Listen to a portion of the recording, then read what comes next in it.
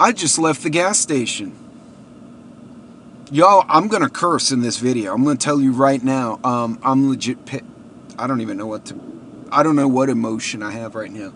This is fucked up. Alright, so... Sassy just left. She has a smaller SUV. And a quarter tank was 30 bucks. This is a four-door SUV. Like a, you know, commuter type vehicle. It's a nice car, but still. 30 freaking bucks. I did half a tank. Now I have an F-150 because I have to go out in the field, and I've got the extended tank, so I know, all right, I got a big tank. I got a 36-gallon tank, so I knew that was going to suck.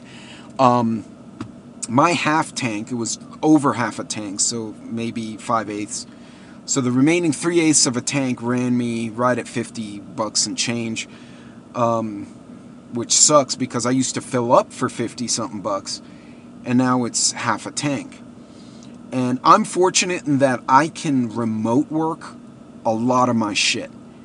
And when I do go, the company, you know, compensates me some mileage, so, you know, I don't take that hit. But I'm like, fuck, if I worked at, you know, that wasn't my role, this would suck. This would take a hole out of your damn budget. Anyway, I'm sitting there cursing at the pump. The guy behind me is cursing at the pump in Spanish, and I was getting a kick out of what he was saying. He was wordsmithing, guys. He had some fun things to say. And I start bullshitting with him, and it turns out he's a tractor-trailer driver, right? He is an independent trucker here in Texas. And he said, in the past, he said, beginning of the year, you know, before all this shit happened, he could fill his semi, and he said, I think he said 100 gallons. I may be wrong, so if any of you are truckers, verify that for me. But he said, I could get 100 gallons, 99 gallons, for $300 of diesel.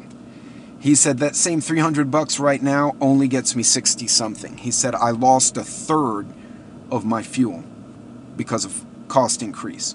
Then he said on top of that, his haul normally, I think he said, was 600 bucks per ton. I don't remember what the conversion was. But anyway, in the past, basically what he was saying was not only is he getting squeezed from the fuel cost, but the companies he's shipping for don't want to pay more. So he said basically my last haul, he said it was a short haul. I spent 300 bucks in fuel, bro, and I made 700 bucks. So for 2 days of work, I made 300 bucks. I can't make a living like that. So now I'm doing something else. And there's the gas shortage and the trucker shortage explained in one fell swoop. Unfreaking believable, guys. I don't know. So what's the gas price in your area? Share it below. Let's share it.